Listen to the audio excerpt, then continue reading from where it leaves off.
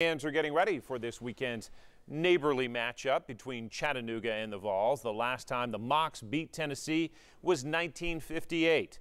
WBIR 10 News reporter Jim Matheny takes us through the craziness of a game that made history on and off the field. The 1958 football season was not a pretty picture for Tennessee. Head coach Bowden Wyatt's young team limped into November with just 2 wins and 4 losses. That's when a tough Chattanooga team rolled into town, led by future pro quarterback Johnny Green. And the Mocs dominated the Vols for their first win over UT in 29 tries. Then Chattanooga fans set their sights on splitting the uprights at Shield Watkins Field. As they tore down the goalposts, the Knoxville police got rough, barging in and hitting fans with nightsticks, wrestling them into paddy wagons.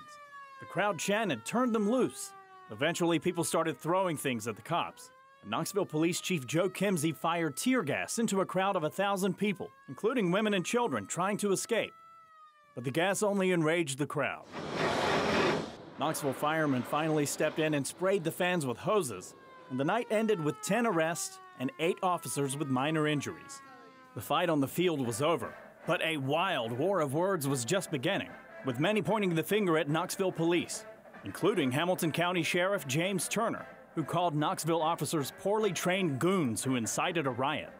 Knoxville Safety Director David Garrison fired back, saying KPD should have thrown Sheriff Turner in jail and falsely accused him of egging on a riot. So Sheriff Turner filed a $100,000 lawsuit against Garrison and Kimsey for libel and slander. And on Chattanooga's campus, around 100 students hanged Knoxville's police chief in effigy. Eventually, things cooled off, and a state lawmaker made a comical effort to prevent any more problems. He introduced a resolution that said Chattanooga has the right to tear down UT's goalpost for the next 50 years whenever the Mocs win. By the time the rematch rolled around next season, everyone had a sense of humor, including Sheriff Turner, who never followed through with his lawsuit, satisfied with his story of where the goalpost ended up. Turner said they were installed as a footrail at a snack bar beneath the Chattanooga Stadium, where each customer is invited to put your foot on the Vols. In Knoxville, Jim Matheny, WBIR 10 News.